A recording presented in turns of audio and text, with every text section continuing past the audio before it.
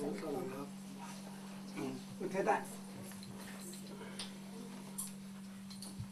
the community was a struggle, really, because you had a lot of conservative parents those days, So then the youth, resolved that we need to come together and then establish ourselves.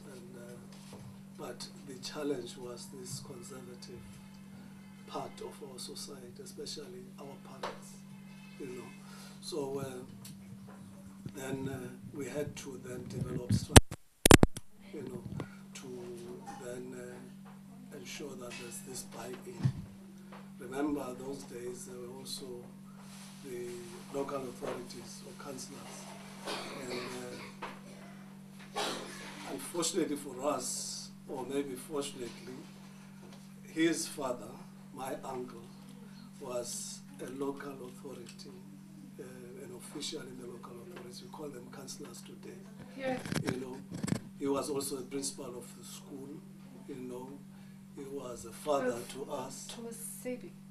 Pesi. No, the name of the school. Tom Kasibi. Yeah. Yes. Okay. So he was the principal there.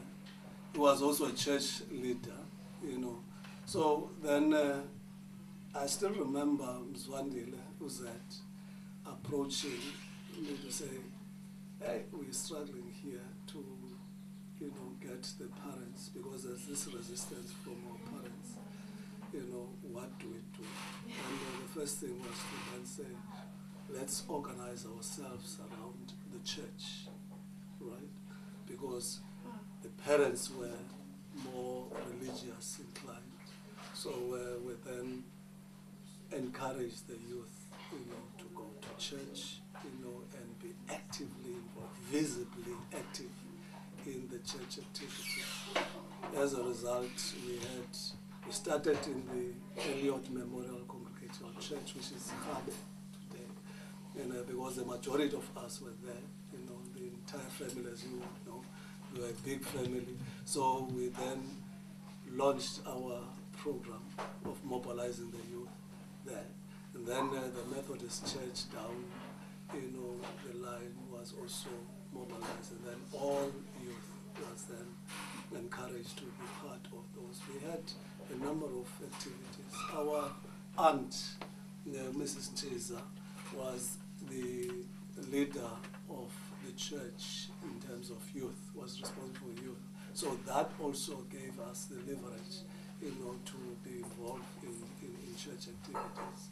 So there we organize church youth activities, preaching as the youth. And Mzwandile was also very, very active then. He was a very, very eloquent preacher, And then we also painted and renovated the church. So that, caused the parents to at least, appreciate what we were doing. And that in so doing, they also gave us support in the activities. And what years are we talking about? As the youth became active last year? It's around about 85, 1985. Yeah, 1985. And then, it was the same year when it was the declaration, in 1985. Yeah, that one, which was OR, said we must make all the South Africa ungovernable. But because of this conservative nature of our parents, we then had this approach. And then we then exploited the declaration of 1985 as the International Year of Youth Development. We used to remember. So we then rallied around that program. I still remember approaching the Minister of Religion in Methodist Church, because we wanted to launch, this program. We approached them and then presented our program to them in terms of developing youth, educating youth and all those things. We also have cultural activities, during those days. For instance, we didn't have high school, you know, at the moment, so we had to go outside state level. You know, when we come back, we then regrouped as youth, engaging youth in cultural activities, you know, entertainment and raising funds, pocket money for us when we go back to school in Udney, Kravenet, Somerset, Oudtshoorn, and those areas. You know, that's where we went to school for our secondary education. So, so that is how we then had this buy-in and support from our parents. And then, but our challenge was then this local authority, because remember, those days we had this resolve that we must make South African governable, and these structures, the local authorities, were apartheid structures that we had to destroy, you know. But the approach, because remember I said earlier on, we've got our uncle at the helm of that, you know, so we then had to have this strategy of persuading him, because he's also our father, you know, that respectful manner. So we then resolved that, one, we must be respectful as youth. We encourage the youth to be disciplined, you know, encourage the youth to go to church, you know, encourage the youth to play sport. We were engaged in sport, rugby, with our parents, playing rugby. And in those days, you know, Harlequins was the rugby football club, which we were all part of. And as a family, because we were so big family, so we participated, almost all of us, in rugby. And our uncle was also a very keen rugby player, you know, so he was also encouraging us to participate there. So, and then we also established a soccer club, you know, which we also use as the vehicle to mobilize youth. You know, we taught, you know, we had tours in the Little Karoo, you know, going to Jansenville, Klipplaat, Aberdeen, and Pierston, Kravenet, George, you know, Willowmore, you know. And during those days, before and after the matches, we also engaged and interacted with the youth, you know, sharing experiences in our respective places, conscientizing youth, you know.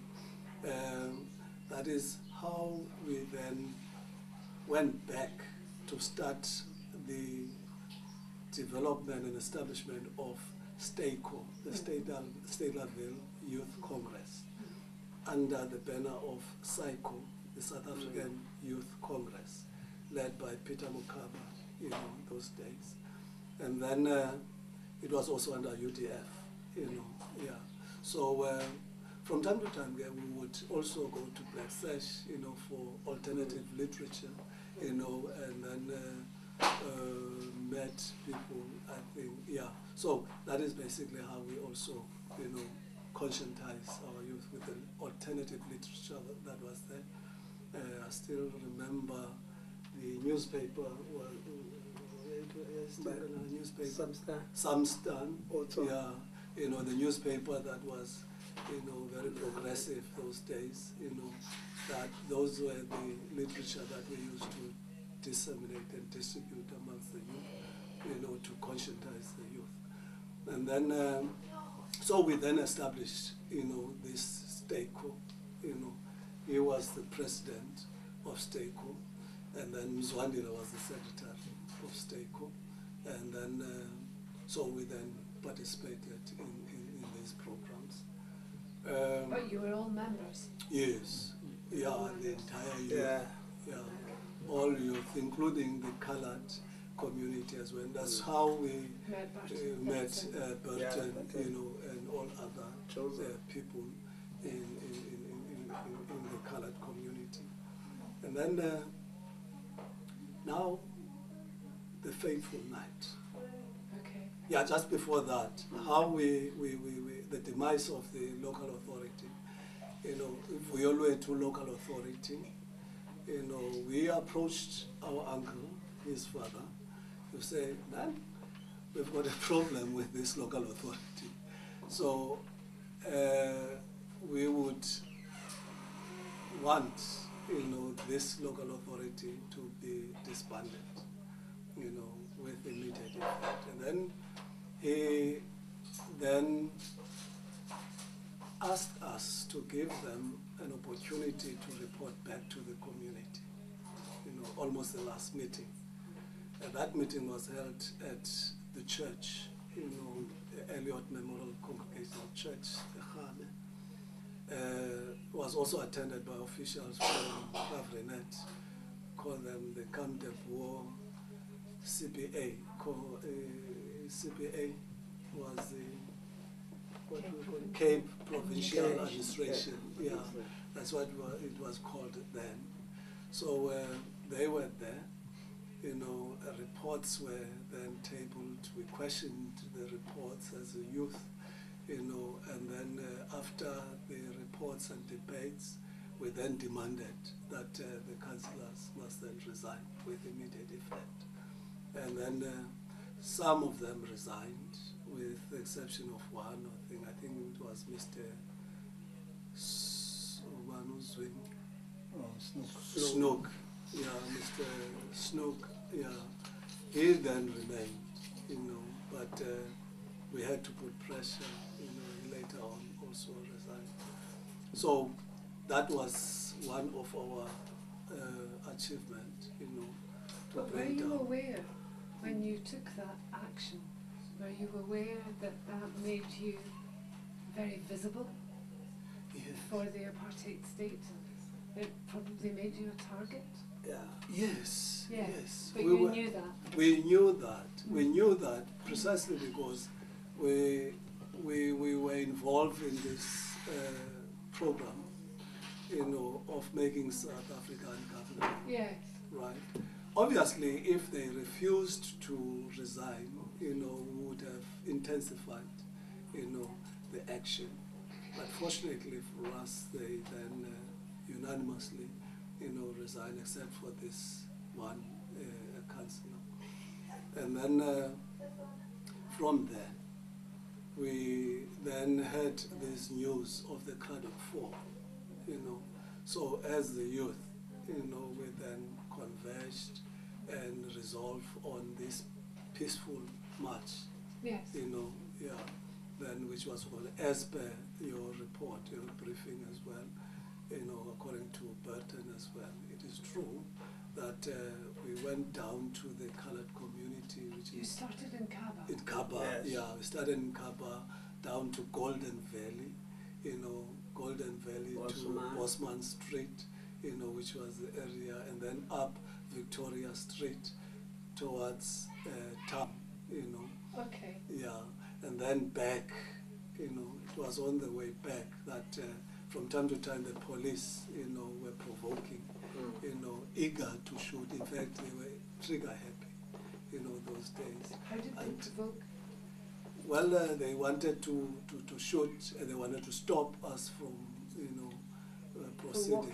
Yeah, and then until we reached the church, that is where they started opening fire, shooting randomly, and then were scattered. They started shooting with tear gas? Tear gas, yeah, and rubber bullets. And rubber bullets. So then the youth then scattered, in all directions, and until they regrouped again.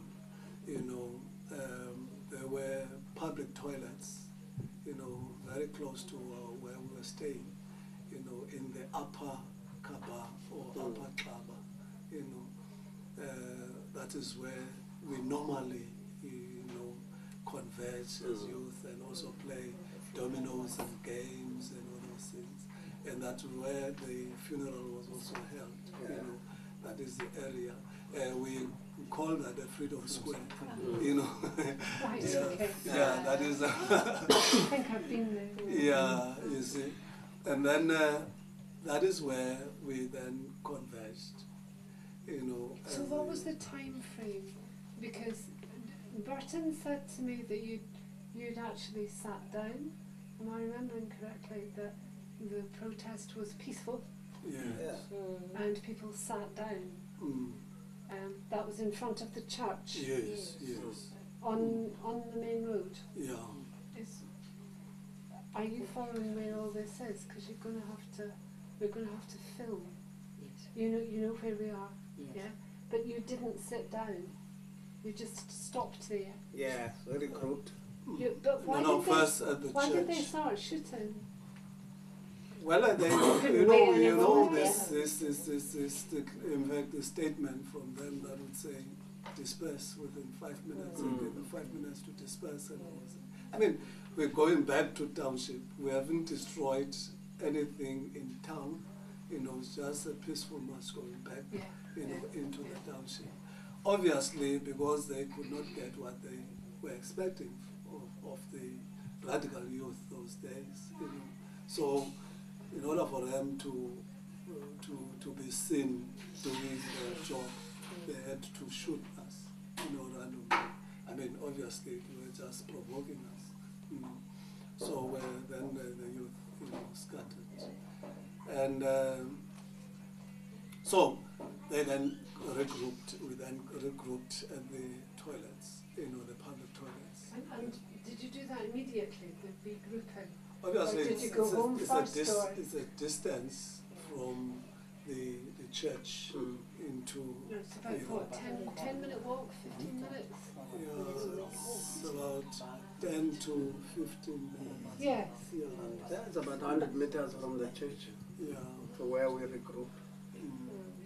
Then, I think what happened after we were dispersed on a short at that in front of the church, whilst we were going back to where we are staying at the location. In Kaba? Yes, as we were shot at by the police. After dispersing, I think the leadership called us again to say we needed to see, because we knew that the system would come back again and come and harass us. So the leadership then said to us we should again meet there at the toilets right about 6 o'clock in the evening. That's why we were also making fire, because it was a little bit cold. Remember, Yes, it was during the winter. Yes. So we were told to go and regroup there. Hence, we went there around about 6 years. So Who was the leadership? here's the That's the president. So That's the press. He's the president. No. Zed was the secretary. but when you say the leadership, then it was yourself and Mzwandile. Yes. That's what you mean when you say the leadership. They were quite few. In fact, almost all of them were there in the leadership. There was no Kwanele Blow was also. Musums. Besamba too. Why resign Musums? Why not What about Kwenkwe, not Kwenkwe. Kwenge. But leadership young Kwenkwe, Blow, Kwanele, Blow, Zed, When I'm and Ubuto. Then Jan Sabak. Yeah, that's the leadership. Leadership, yes. In fact, in terms of leadership, those were the people who held positions Yes. in the leadership. Otherwise, we were all activists then, active, taking part, Yes. in the struggle those days. Remember those days the issue of positions was not the issue. It was not the issue. No. It was just, a position was just to coordinate, and facilitate. What's in my mind, the reason I asked, is I don't know why Zwandile was singled out, because people have told us that the police were looking for Zwandile. So I'm thinking, why Zwandile? Yeah. Why not the rest of you? And, yeah. Obviously, Mzwandile was very active, and all of us, especially because I'm saying we were very active, as a family, For instance, with our uncle as well, after he resigned, he was also harassed by the police. For instance, I was arrested, in Clipland, you know. Remember those days I was a student in Cape College, you know, studying for teaching in Cape College. So from time to time I'll come back and participate in the activities. So the police stopped us whilst we were in Clipland. And we also had a consumer boycott those days. We were boycotting, you know, we were not buying in the local shops, you know. So we were buying from Clipland, you know. So then whilst we went to Clipland with my other brother, you know, Ululamile Miggels, you know, in his car, we were stopped by the police. And then the police asked us, you know, our names. I was the first in. Then I in fact misrepresented myself to say I'm Sipho Daniels, you know, instead of Sipho Miggels. You know, then I was then released, you know. Right, okay. And then one of the police, you know, Tata, you know, Clipland, you know, Petro, yeah, Petro was the police, and he knew almost everybody in St. Lavelle, you know. Then he asked me, are you Daniels? Then I said, yes. Whose son are you? Daniels, and then I mentioned Mr. I said, Begilan. And then he asked me, how is he? I said, no, he's fine. He's just... Oh, no. So then I was then released. So they believed that I was really, you know, this son of Mr. Begilan Daniels. So I was and then I was released. Then my other brother went in, he was also released.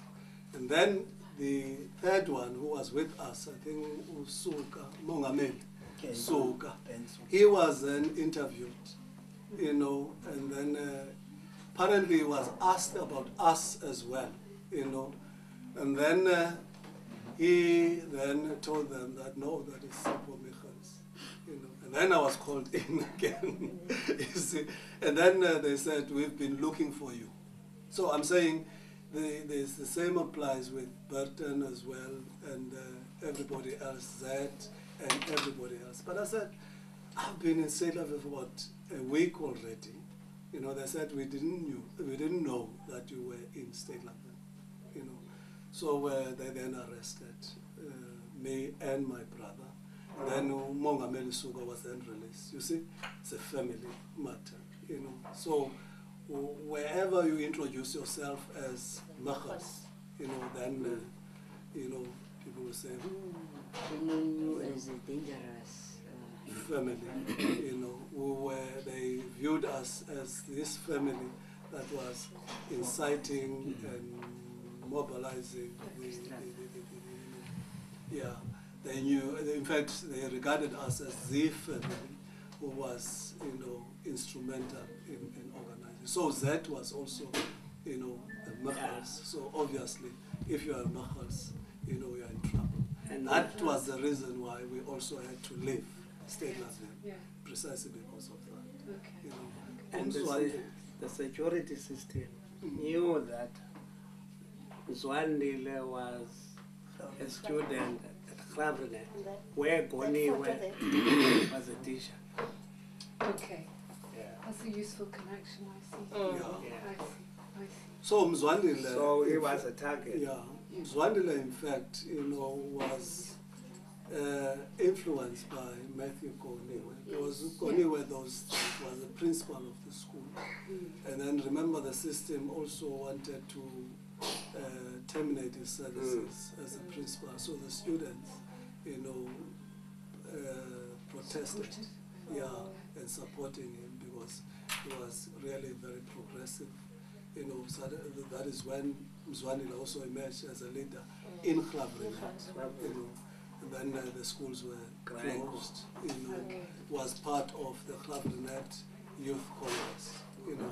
That's Graiko. That's how he also came to State Lavelle, and then we all together formed the Stateco, instead of a youth program.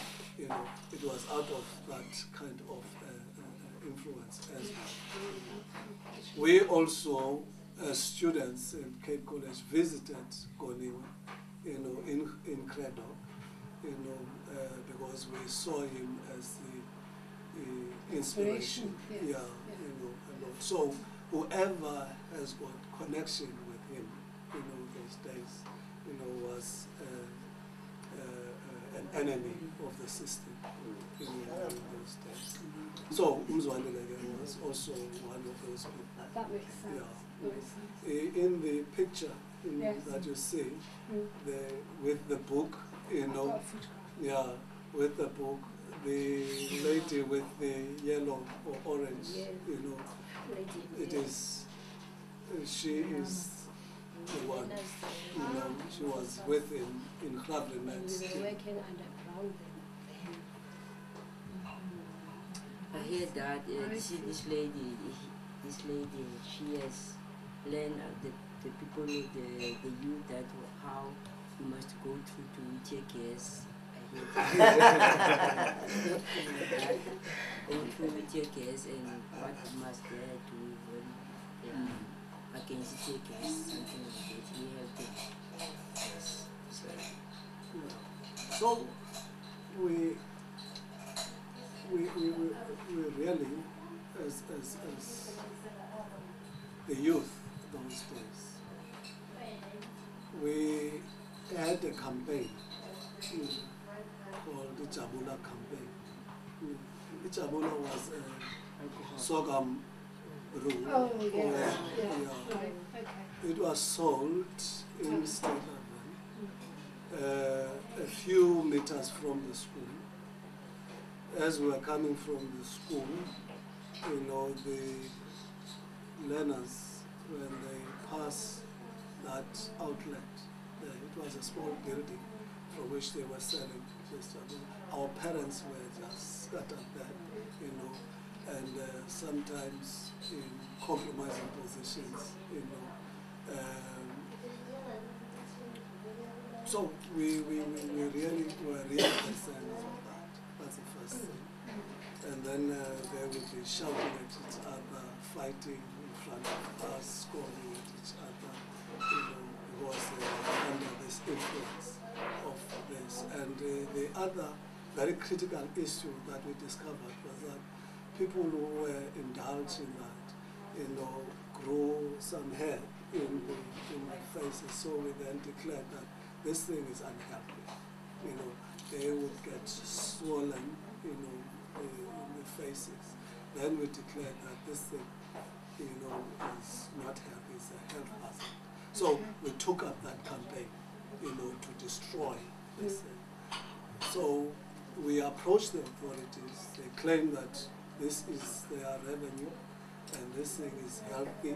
You know, we said, if it is healthy, why don't you drink it? You know, they refused to drink it. You know, we then said, we don't want this. You know, and then they refused, they resisted until such time it was burnt down. You know, and then they tried to resuscitate it, and then we burnt it down. We destroyed it. You burnt it. Yes. And then we then also cleaned the open public spaces, you know, where the dumping areas within the township, you know, we cleaned up. We had a campaign, a clean-up campaign. I think it was around about February or March, about where we declared the whole month as Health Month, you know. So we would clean, and we'd also visit homes of the elderly, cleaning the houses, cooking for the elderly, you know, taking care of the elderly. So we would adopt, you know, a house where there's an elderly, you know, as part of us demonstrating, you know, the respect for the elderly, you know, and trying to buy in, you know, the buy-in and the support of the elderly people, you know, and parents. So that worked out very well, you know, and then I think those were the activities that we had. you know. So I think that. Oh, that explains a lot. Yeah. That's really helpful. Yeah. We need to get back to the 6 o'clock, the regrouping. Okay. Yeah. Yeah. Let's go to the regrouping. The regrouped. I think on the regrouping, ne? Sasa siyo ni kuomza.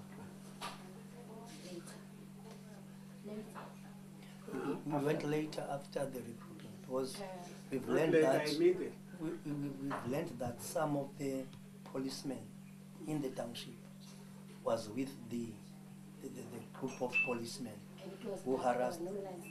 Yes, there were no lights plus tag, but someone tipped us that Omza was there. Then we went to Omza is a local policeman. Right. Yeah. Yes. Omza Sako. Saya was after Omza Zako. kuba simba Zako, so he was a black policeman. Black policeman. Okay. And in the mapolice atini Yeah. He was as a And he mapolice. did It was a uniform. Kaba? Yes. He was staying at Kapa. He was living in Kaba. Yeah. Okay. Hello. Hello, Pula, that.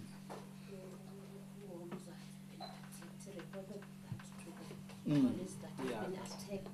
I remember that day I was coming from my aunt Dabao, me and Boy, Zed's sister. Okay. She's a sibling. And then, as we were coming, we heard this noise, ne? And then they said, the mob, ne, of the youth is attacking us. We have Who said Yes, they it were was attacked? running. Yes, it was Homsa's sister, and no Bas Wayekon. Bas was also there, the police that, yes. So, the regrouping was after the, yeah, because I remember that taking a cheese, ne? He divided this cheese. We were staying closer. Our house was Yeah. Big house. ne? Same premises. Same premises. And then Uzet divided a piece of cheese amongst us.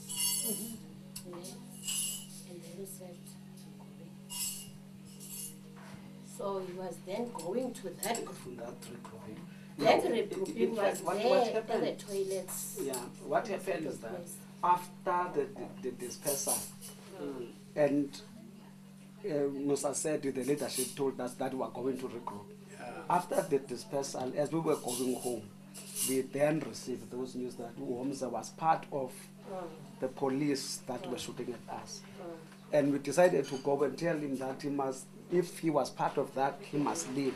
That's when he must leave the township.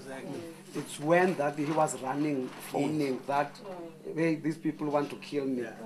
So that's where the police Why did you again, tell him you must leave?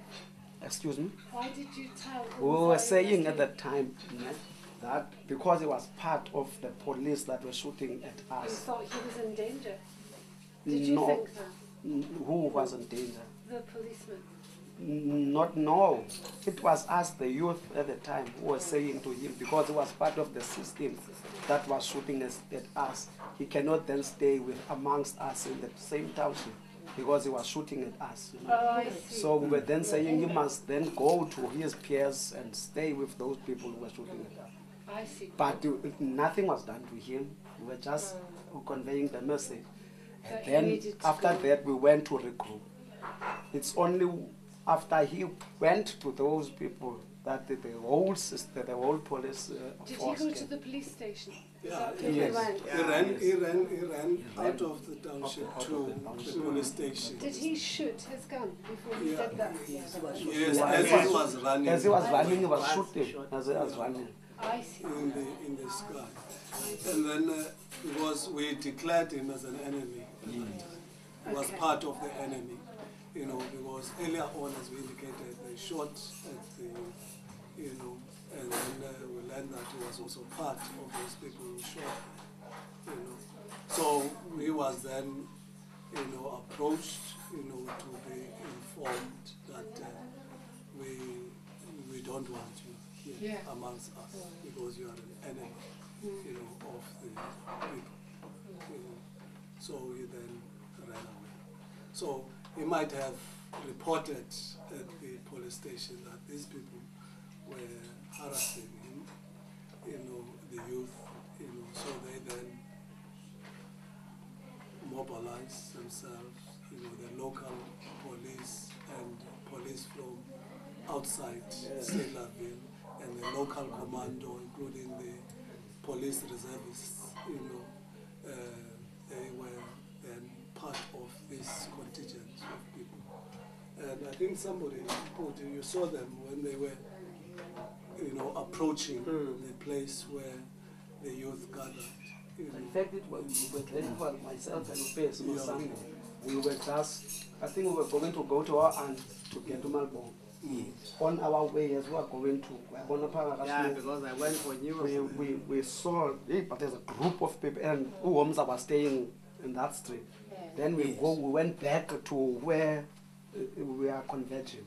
Yeah. We were just getting there just to say to the people, hey, there's something coming here.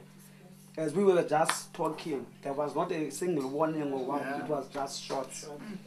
It was now darkish at that time, and then we had to Were the get police scattered. walking or were they in trucks? They were walking. I think that their vans were behind them, but the group of policemen that were there, there were no vans. Yeah. Remember that time we didn't have lights, no street lights. There were no street lights, and then we would have spotted the trucks and whatever if they did not have trucks. So they were being stealthy. They were, And they didn't want us to see them. That's exactly. They didn't come to arrest. They were just there with those rifles. Yeah. They shot at us, and then we had to split. So they shot at you with live ammunition, not rubber bullets. We came to understand that they were live bullets because that was shot dead. So then our understanding is that they were live bullets because here's one of us who was shot dead. Yes, okay. So some of them had tear gas, Canisters. Rubber bullets. I was shot with pellets. I had pellets all over here. I was shot with pellets that night. Buckshot. Yeah. Yeah. I had pellets. I had to be cut open to take them out. But we had to run to different directions because they were all over the place. I remember I ran. You won't believe. If you go to the state level, you see the hall and the graveyard. On the night, I slept at the graveyard. Did you? I couldn't go back home. Myself and other group of youth, we had to find our way. We went to the graveyard, but when we saw, hey, we were very close to them as the graveyard. So we thought, hey, maybe these people can even come. We went to down there at the colored area where they are making bricks. Golden Valley. At least we were safe there. We thought, okay, yes, at least here we were safe. Wow. But we didn't know. For instance, I was with him, but I didn't know where he was. My aunt's son, Malbong, we were a tight group. So we were scattered, and one was worried because we saw the vans going up, and we thought, hey, people are being taken now to jail. So we didn't know. It's only in the morning that we understood exactly what transpired the night before. So what did anybody see? Sorry, I need to ask you to stop there just for a minute. I've got to change the